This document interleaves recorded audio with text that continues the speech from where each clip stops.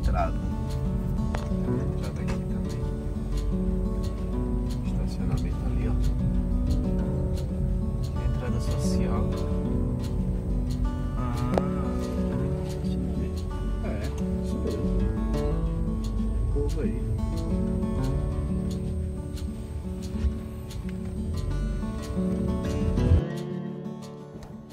Olá pessoal, tudo bem com vocês? Eu espero que todos estejam muito bem, com saúde. Para quem me conhece, meu nome é Alessandro Ferraz e eu estou aqui para fazer a minha prestação de contas do nosso aulão beneficente, aulão solidário, como queira, do TRF3. Foi desse curso aqui, ó, que o pessoal pediu para deixar mais uns dias, mas eu não posso, viu gente? Eu vou deixar só mais, sei lá, acho que mais uma semana. Porque eu faço a prestação de contas e eu faço a doação. Tá legal? Mas o mais importante aqui é vocês saberem, pela primeira vez, Camila, o que aconteceu com essa doação. Foi fabuloso. Eu geralmente faço aulão e entrego, né? Faço uma doação para uma... Já fiz Bezerra de Menezes, Casa de Cristo, já fiz para um monte de lugar. É legal, gente. É legal. Mas assim, eu faço o depósito. Antigamente eu comprava em cobertor lá e mandava, né? Mas, cara, dessa vez aconteceu uma coisa muito interessante. Professor, o que você aprontou? Então, cara, na verdade, nós fomos a uma escola da rede pública, mas não tinha nada a ver com o aulão. Era um convite que nós tivemos para fazer uma palestra para os jovens numa escola em Itaquaquecetuba, tá bom? E aí, eu falei, pô, se tem um aulão a gente vai fazer, o que nós resolvemos fazer? Nós fizemos uma doação de uma impressora novinha, top, e mais 20 resmas lá de papel para os caras, para a sala dos professores. Eles mandaram para mim, vou deixar tudo aqui para você, já bonitinho, o diretor já está assinado, deixa eu mostrar aqui. Não gosto de coisa errada, vamos fazer a coisa direito. Tá aqui, ó. Tá? Ó. Tá vendo aqui a Secretaria de Educação, Diretoria de Ensino, região de Itaquá, tá vendo? Parque Piratininga III. Tá aqui a declaração dos bens que foram, tudo bonitinho. Nota fiscal, tudo assinado. Lindo! Acabou. Eu só tenho, então, de agradecer você que fez o aulão. Só que eu tenho de desabafar. Não só desabafar, de contar coisas legais do que aconteceu. Pessoal, vamos lá. Como é que começou? Já entendeu? Já fiz a prestação de contas? Já. Como é que começou esse convite para o Palestras de Profissões, né, o Congresso de Profissões, onde eu fui convidado para falar de cidadania, futuro, concurso público, né? Isso foi idealizado pelos professores, aqui ó, professor Natanael, a professora Fernanda e a professora Roberta, que tiveram participação assim, muito, muito importante nisso. Esses alunos estão de parabéns, tem sorte na vida de ter professores tão bacanas. E aqui eu conheci também lá o vice-diretor, né? Outros professores da casa, funcionários, e eu fiquei muito feliz. Fomos ontem à noite lá. Legal. Foi feita a palestra. Professor, como é que surgiu essa palestra? Faz tempo que o senhor quer fazer palestra em escola pública? Pois é. Sabe quantos convites eu tive, Camila? Não, eu conheço muita gente, Camila. Não faz assim. Gente da maçonaria, gente da Secretaria de Educação, gente que está muito ligada ao Dória, é ligada ao Alckmin. Sabe quantos convites? Ah, diretores, eu conheço diretores de escola. Foram alunos meus. Alguns deles. Sabe quantos convites eu tive? Para palestrar de graça. De graça. Não, eu vou lá. Não, com todo respeito, né, Camila? Eu estou indo numa escola. Uma escola que tem nitidamente, claramente, problema de verba para vender curso. Não, né? Ah, legal. Sabe quantos convites teve? 0. Esse menino aqui, ó. Chegou aqui na recepção, não sei nem quem é. Ó, tem um tal de Natanael aqui. Veio até aqui e falou, professor, o não eu já tenho. Porque eu sei que o senhor dá aula para um monte de lugar, tem uma empresa para cuidar, tem muitos cursos, eu conheço os cursos. O não eu já tenho. Quer fazer uma palestra assim, assim? Quero. Professor, jura? Juro. Fui lá ontem, ó. Ganhei o meu. Vou guardar isso aqui como recordação. Eu já fiz muita palestra em faculdade. Eu gosto, não vou dizer que eu não gosto. Mas a de ontem foi especial, cara. Ó, sabe quem passou todo esse som, esse negócio? Os meninos de lá, da escola. Tá vendo aí? A comunidade estava lá. Foi muito, muito bacana palestrar. Aqui algumas fotos dos colegas de lá, né? Nos receberam, fizeram lá uma sala cheia de comes e bebes. Eu achei assim de uma gentileza ímpar. O que você falou, Ale?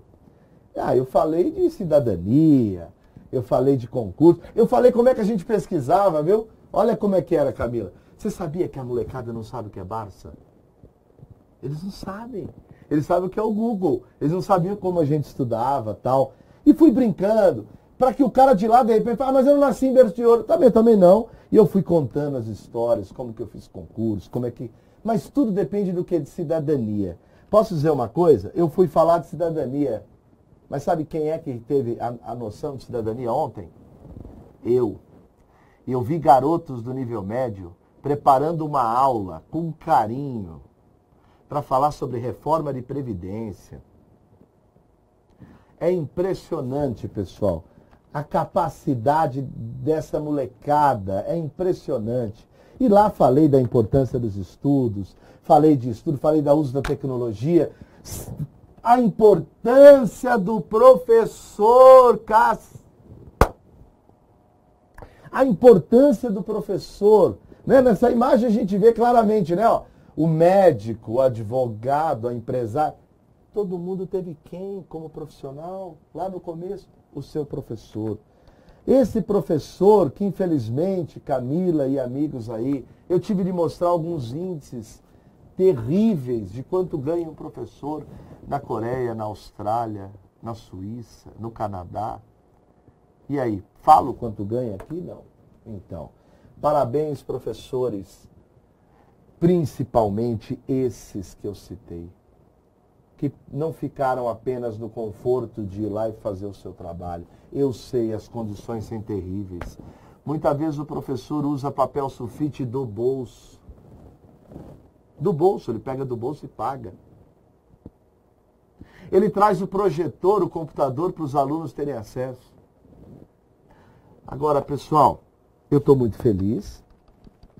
Falamos de biblioteca, de futuro. Puta, foi muito legal. De concurso público. Eu mostrei para eles que há uma saída também pelo concurso público. Claro, quem quer. Mostrei para eles a importância de atualidades, né? Mostrei a importância de ter... Tem produtos, né? O NEAF tem um canal do YouTube com aulas gratuitas. Então, lindo. Foi tudo bacana. Foi muito legal. E a gente talvez faça até um outro colégio. Eu deixei até aqui ó, o WhatsApp, para quem quiser contratar por R$0 o Alê, porque agora eu vou fazer diferente, viu, Camila? Se eu for chamado para fazer uma aula aqui, por exemplo, aqui no Pedro II, tem uma escola bonita, grandona, né? Eu fui lá uma vez e mandaram arrumar a porta. Se dava para arrumar a porta. Eu não quero arrumar a porta. Então, e aí, Camila, eu faço um aulão, olha que legal, de concurso público, já para arrecadar sulfite, caneta, livro, o diabo que for, e já leva no dia da palestra. Não é show? Hein? Então eu vou esperar. Sabe quantas ligações eu vou esperar? 0. Então, compartilha com o teu tio que é diretor. E agora eu vou falar uma coisa de coração. Você acha que com essas ações, Camila, eu vou para o céu? Não, Camila falou que não. Ela me conhece mesmo. Então, eu não gosto do céu. Vocês são adultos, entendem a ironia, né? Não são ações como essa. Essa ação é obrigação. Eu adoro fazer isso. Eu tenho a possibilidade, Deus me oportunizou lá no passado, uma chance de trabalhar bastante a ponto de pegar o meu dia, que eu parei ontem o meu dia para fazer isso, e eu poder fazer isso numa situação crítica de concurso, de curso geral. Eu tenho condições de falar, não, eu vou. Só para ir até lá nós gastamos 2 horas. Para ir e para voltar. Graças a Deus voltamos em 1 hora e pouco. Mas eu quero te fazer uma pergunta. Então tá bom, professor. Eu faço porque graças a Deus eu adoro fazer isso e tem mais.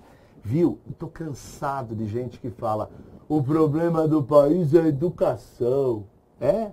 E o que você faz pela educação?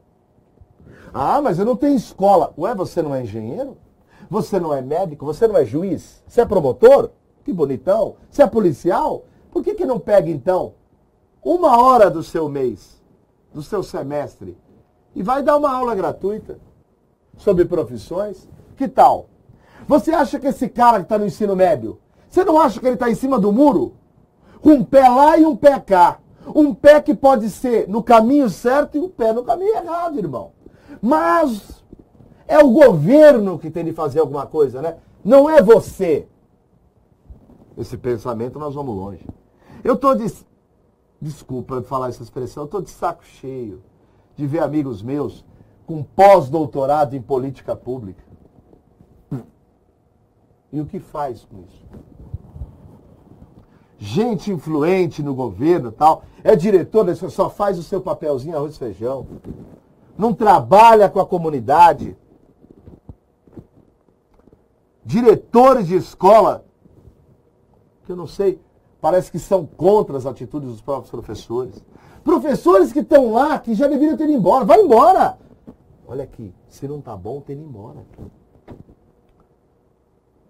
Agora, que a gente sabe o quanto um professor mereceria ganhar mais, ter mais respeito nesse país. Meu Deus do céu. Eu tenho de fazer a minha parte. E eu vou fazer a minha parte.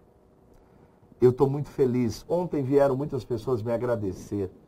Eu digo, senhores, eu não preciso de agradecimento. Primeiro, o valor que nós damos lá, os presentes lá, foram alunos que fizeram um aulão. Eu dei a aula, arrecadei e entreguei. Estou muito feliz. Vocês não têm ideia do quanto eu ganhei ontem. Vocês não têm ideia. Eu sou uma pessoa muito, muito, muito feliz por ter participado desse projeto. Ter conversado com os jovens. Eu não sei se eles me odiaram ou não. Eu tomara que eles gostem, né? Eu vou deixar esse vídeo no YouTube, vou pedir para eles comentarem, inclusive. Eu fiquei muito feliz por ter participado, tá? E, cara, são meninos fantásticos. São pessoas que querem crescer, sabe?